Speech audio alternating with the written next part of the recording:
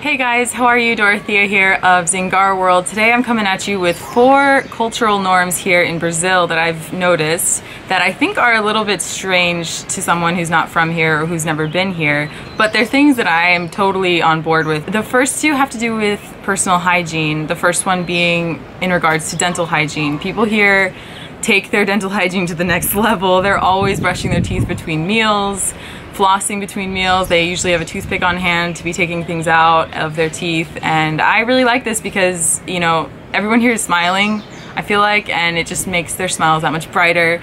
And I myself pride myself in having good personal dental hygiene, and so it's not abnormal for me to be, you know, on board with that and doing as the Brazilians do and cleaning my teeth regularly.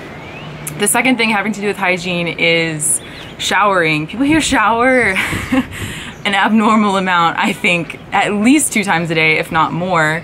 They rinse off. It's generally not a long shower. It's just kind of a rinse to wipe the grime of the city and the heat and the sweat from you, and then you just feel clean and go about your day, and then a few hours later you do it again. This was a little strange for me, but after living here in the favela and having to walk up these stairs every single day, that's the first thing I do, is just get in the shower to cool off. It's hot, we're getting into summer now, and so it makes sense. Speaking of summer and the heat, people here will generally only drink their drinks if they are ice cold. They even use the word gelada, which is like frozen.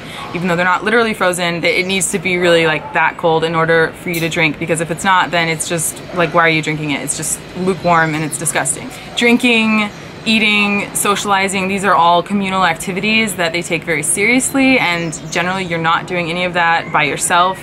Therefore, it's almost impossible to find a beer in a personal size. If you're gonna buy a beer, then it comes in a liter and you have to, you know, share it and pass it around the table. That's kind of what's expected.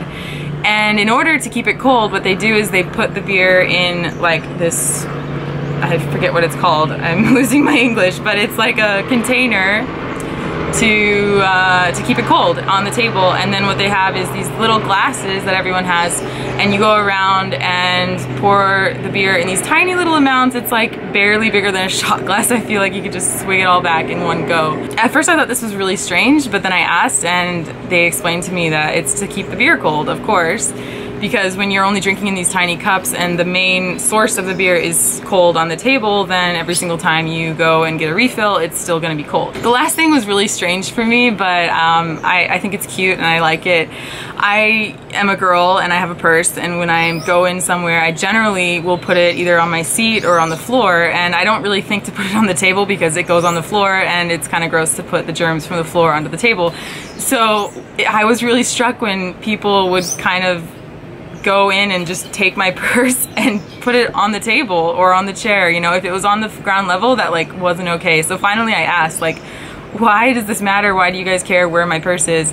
And they said, oh, no, it's just a superstition. Like, we have this idea that, you know, if it's on the floor, then it's a bad omen and you're not gonna bring money to you. And it's just a superstition, but I really like it. I think it's cute. I've started doing it because that's what you do here, and it's weird to put your purse on the floor, I suppose. Anyways, if it's gonna bring me wealth in the meantime, then why not? All right, that's what I have for you. If you like this video, if you wanna see more like it, please let me know by liking this video and commenting down below with any questions, any comments, anything. If you thought this was all normal stuff to you, or if it was different, let me know. I'm curious what you have to say. As always, you can follow me on Instagram at Zingar World or on my blog, zingarworld.com, and I'll see you guys next time. Ciao, ciao.